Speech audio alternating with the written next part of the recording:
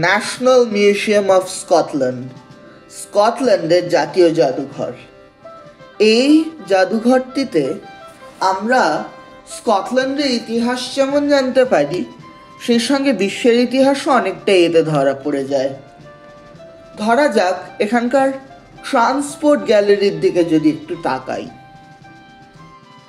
National museum of Scotland বা Scottish জাতীয় জাদুঘরের যদি ট্রান্সপোর্ট গ্যালারির দিকে তাকাই, তবে এটা মানতেই হবে যে সংগ্রহ ছোট হলেও রীতিমতো সমৃদ্ধ এবং এত বৈচিত্র্যতা রয়েছে তাও অবাক করে। এর মধ্যে আমার মতে সবচেয়ে গুরুত্বপূর্ণ জিনিসটি হচ্ছে ভাইলেম ডিলি। ভাইলেম ডিলি ছিল একেবারে গোড়ার দিকের একটি স্টিম ইঞ্জিন, যা 1815-এ ভাইলেম কলিয়ারিতে কাজ করার জন্য তৈরি হয়েছিল। এই ভাইলেম ডিলির একটি ভাইও ছিল, তার নাম ছিল পাফিং বিলি। সেটা এখনও আছে। সেই এখন পৃথিবীর প্রাচীনতম ইঞ্জিন, যাকে দেখতে পাওয়া যায় এখনও, কিন্তু ভাইলেম ডিলির স্থানও তার ঠিক পরেই। সুতরাং ভাইলেম ডিলি যে কোনো রেল প্রেমীর পক্ষে খুব গুরুত্বপূর্ণ। ট্রেনের মধ্যে আমরা এছাড়া আরেকটা লোকোমোটিভ দেখতে পাই। এটা হচ্ছে একটি এলসমিয়ার লোকোমোটিভ। এটি ছোট্ট ট্যাঙ্ক ইঞ্জিন, যার ক্যাবটা খোলা। এটা তৈরি করেছিল হথর্নস অ্যান্ড কোম্পানি, লিসে।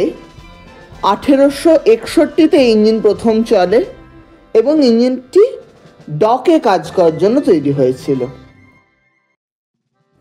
এখানে ট্রেন আর খুব বেশি নেই, কিন্তু একটা জিনিস আছে, সেটা হচ্ছে একটি মডেল, যা হচ্ছে একটি স্টার্লিং ইঞ্জিনের। এই স্টার্লিং ইঞ্জিন ছিল স্কটল্যান্ডের তৈরি প্রথম স্টিম ইঞ্জিন, যা রবার্ট স্টার্লিং 1816-এ তৈরি করেছিলেন। এর সঙ্গে ভাইলেম ডিলির চেহারা অনেক মিল আছে।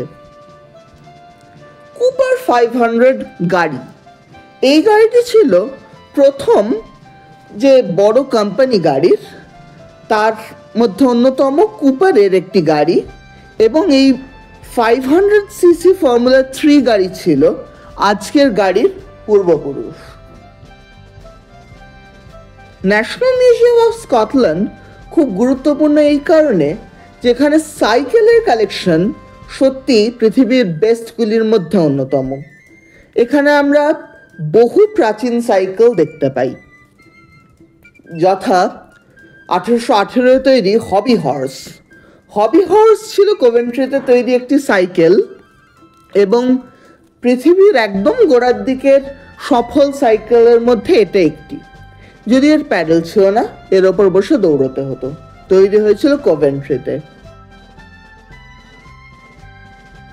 আবার অন্যদিকে রয়েছে পিয়ের মিচুয়ার তৈরি মিচুয়াডিন ভেলোসিপেড।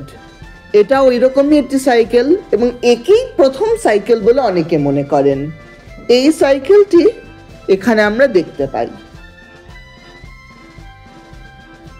আবার আছে পেনি ফার্দিন, যা 1860-এর দশকে তৈরি। কোনো একটা বাইসাইকেল যদি সবচেয়ে বিখ্যাত বলতে হয়, তাহলে বোধহয় পেনি ফার্দিংয়ের নামই উঠে আসবে। এর একটা বড় চাকা, সেটি বিরাট, সেটি নাকি পেনির মতো দেখায়, আর তার পেছনে একটি ছোট্ট চাকা, যা যেন পেনির পাশে ফার্দিং কারেন্সিটাকে বোঝাচ্ছে। কাজে পেনি ফার্দিং থেকে নাম হচ্ছে পেনি ফার্দিং। এছাড়াও এখানে রয়েছে 4 জনে চালানোর মতো ট্যান্ডাম। এখানে একটি বিরাট মিসাইল রয়েছে, অনেকগুলি মিসাইল আছে, একটা দেখি। এটা হচ্ছে ব্ল্যাক নাইট। এটা ছিল একটা ব্রিটিশ রিসার্চ ব্যালিস্টিক মিসাইল, যা 1958 থেকে 65-র মধ্যে অনেকবার কাজ করেছে। এছাড়াও এখানে রয়েছে ইজিপ্ট নিয়ে একটি গ্যালারি।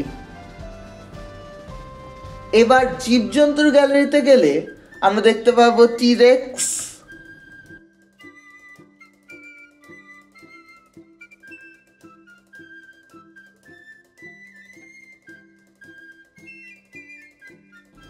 বা স্টেগোসরাসের মতো বিরাট বিরাট ডাইনোসরের কঙ্কাল। জায়ান্ট ডিয়ার, একটি বিলুপ্ত হরিণ প্রজাতি, তার কঙ্কালও এখানে আছে। স্টাফ করা জন্তু জানোয়ারের মধ্যে আছে নারওয়াল। যার একটা বিরাট দাঁত থাকে এবং সেই দাঁত দিয়েই তারা শত্রুদের ঘায়েল করে, জলের জীব। এবং যেটা আমার নিজের সবচেয়ে পছন্দ, ডোডো পাখি।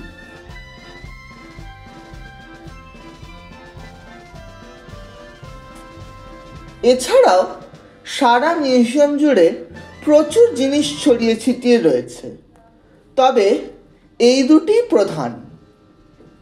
মোট কথা, এই ন্যাশনাল মিউজিয়াম অফ স্কটল্যান্ড একটি চমৎকার জাদুঘর।